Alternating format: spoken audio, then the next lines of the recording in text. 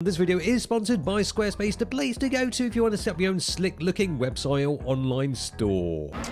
I feel bad for anybody who's just bought a Leica Q2 because this, the Q3, is a much better camera in almost every respect. I say almost because in the looks department, not too much has changed. It's the same, it's huge, it's really huge. What do you mean it's huge? It's huge! A lot of time I thought this is a compact camera, then it is pretty huge.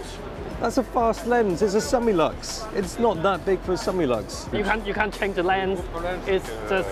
The body is smaller than the M, and the Q is a popular body. It's great for people who don't really want to faff about with the manual focusing of the M. You have to use a rangefinder, old world style focusing. This is just your point and shoot, full frame point and shoot. But well, actually, it sounds better when you say it's a smaller M. Yeah, that's not quite what I said. The Q is a posh fixed fast lens full frame point and shoot, which looks pretty gorgeous. Not something they really need to change too much. It's funny when they first showed a leaked photo on Leica Rumors, and people were going like, oh, the grip texture different. Is the bottom plate slightly thinner? When they put the Q2 and the Q3 right next to each other, it's like, what is the actual difference? But what they didn't show is the back of the camera, because this is all new. It tilts. What? Before we asked, no, it doesn't flip vlogging style. How dare you even think that? So it just does that for low down shooting, or that for kind of top down. It's a 3-inch screen, slightly higher resolution than before. I mean, one thing, before it's got a nice clean round shape here. You know, just look at this side, for example. Yeah, nice. It's like, nice. Leica-like. Yeah, Leica-like. It's like the M. But it's kind of... Well, the screen doesn't fit flush with the camera. You can see it when you look on the bottom. It sticks out a bit. I mean, if you look at this, that's a nice touch, isn't it? That's your diopter adjustment. Oh, so it popped out. Yeah, then you adjust the diopter. It's kind of surprising that they didn't make the screen flush, isn't it? Even though most people are going to hold it like this. You know, just in case you want to do the whole tourist hold. If you do hold it on this side, these hard edges are not as comfortable as before. Kind of, that corner kind of digs into your palm. Most likely won't be a problem for most people. Besides, the positives far outweigh the negative. I mean, it introduces a new way of shooting. Because this is not just for your serious street photographers. Street photographers are going to gravitate towards the M. This is people who like taking lifestyle photos. So, you know, it's handy to have the tilt screen. It does have a nice solid clunk to it when you tilt it. You know, just kind of snaps into place nicely. German engineered tilt screens.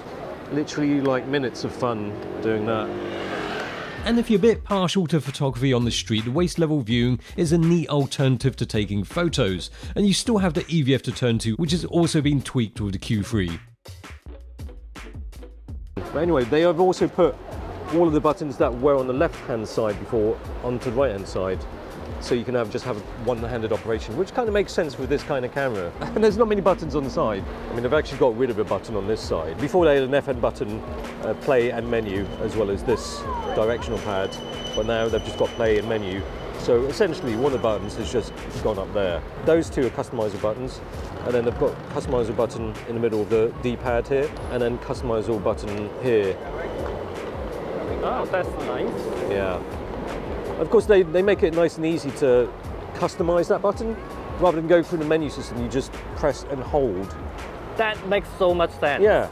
To be honest. And then you just choose whatever it is you like. That's the great thing about the Leica design, is that it looks pretty simple. There's not many buttons.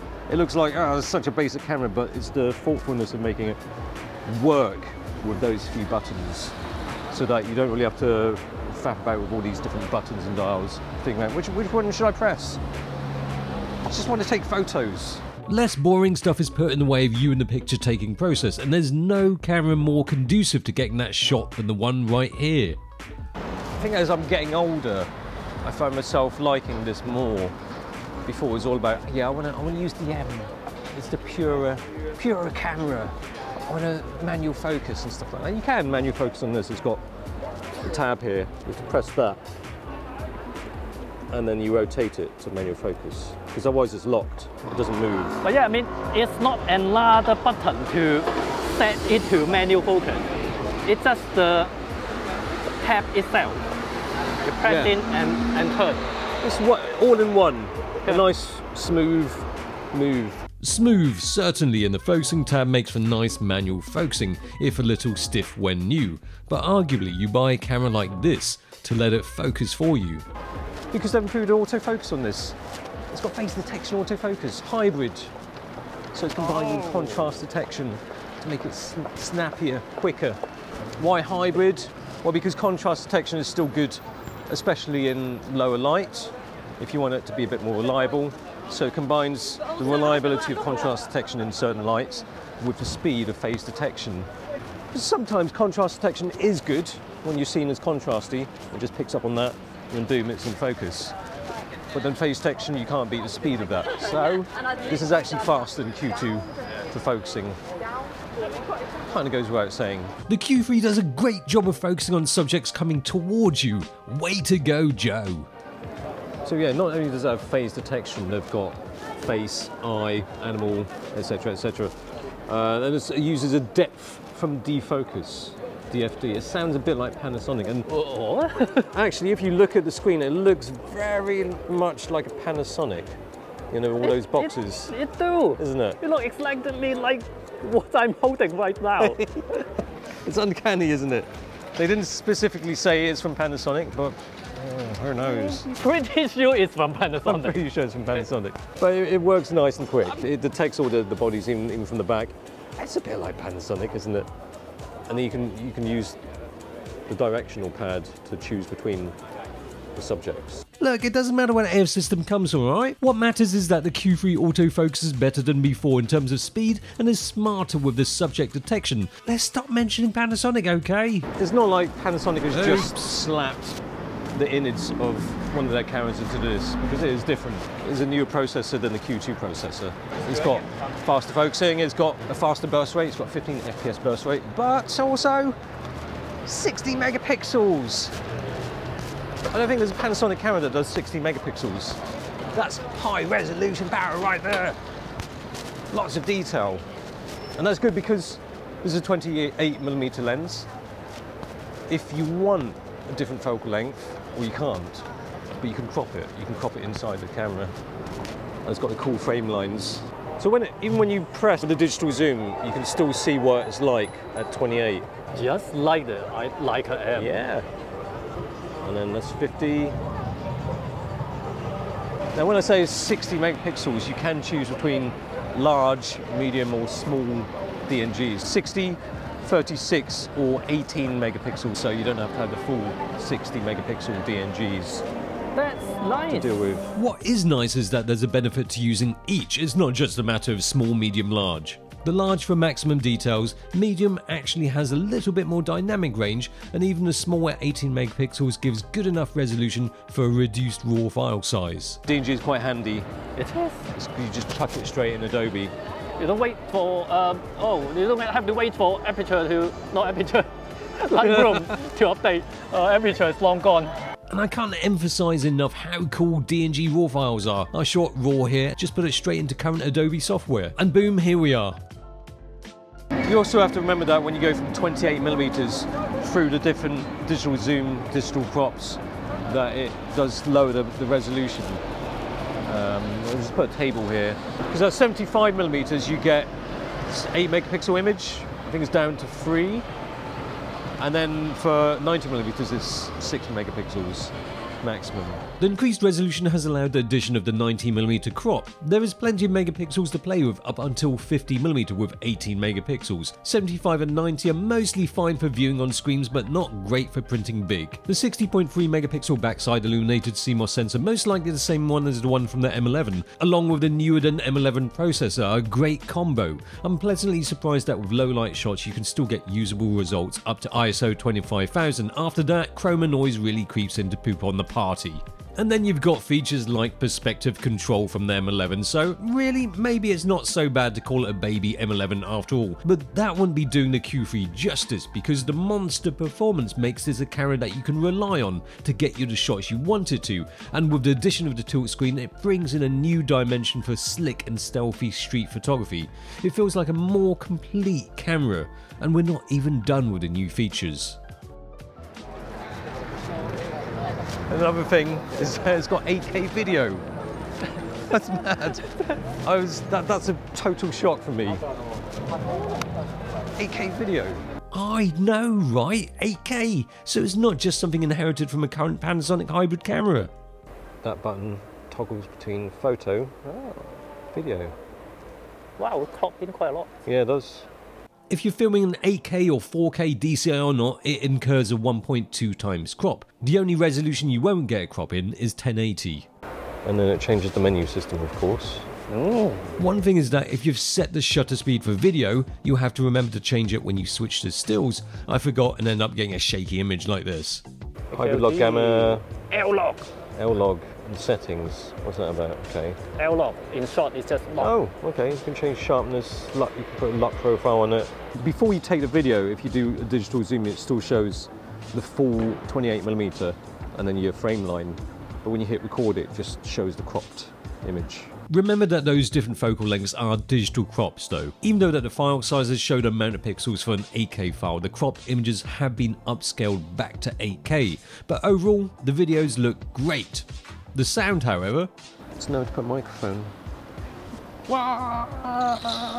No 3.5mm input and definitely no headphones. They do talk about adding a USB-C adapter to 3.5mm a bit later with a firmware update. But for now, no mic.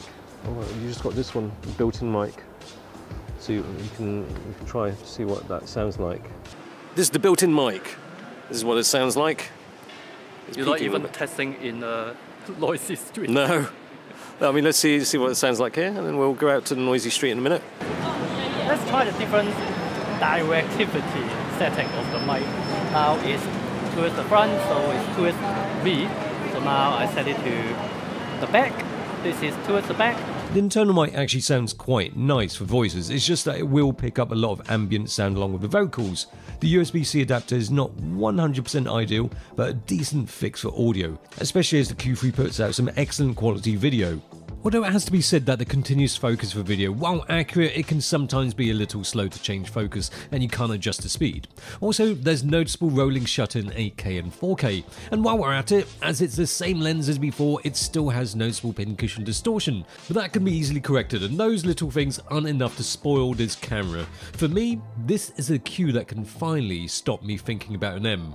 Possibly. It's quicker, with reliable focus, has all the focal lengths and more that you'd ever use on an M, and it does a whole lot more than an M. Is this the ideal one camera to carry with you everywhere to do it all?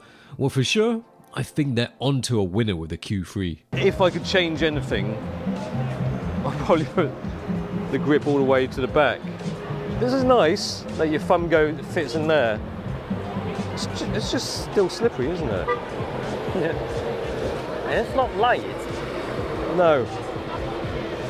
And of course you've got neck straps, so it's going to be around your neck. But if you want to do the whole one-handed thing, it still feels a bit precarious that you're going to drop the camera. Wish they'd kind of put the grip all around the back. But you can get thumbs-up grips. Now they do in 3 different colours. They've got black, they've got silver, and then I think they've got brass. On that? Yeah. So, I'm not a big fan of thumb grips. It's like they're trying to, the whole idea of a thumb grip is like it's a film wine lever. Your thumb rests on something. Why'd you buy something with such smooth lines like this and you put a thumb grip on it? But, it's up to you if you want to buy a thumb grip. It now comes in 3 different colours, and they've got different accessories with 3 different colourways as well. Because also, when you put a thumb grip, and then your thumb is kind of here, the buttons are here. Yeah. I mean, of course you can still access it, but it's just a bit... Why not make it easier to grip in the first place? Exactly. It's got a new battery. Yeah, the battery is cool. Like that. It doesn't fall out. I'll show a clip of the Hasselblads. You press it in. It is new. The funny thing is it does actually fit in the old Q2 fit. I think you can just fit it in your Q2, but they're not going to say it's compatible with Q2 in a minute, but it fits. And also they've got a new hand grip for wireless charging. So you attach the wireless charging hand grip and you can just put it on any kind of wireless charger.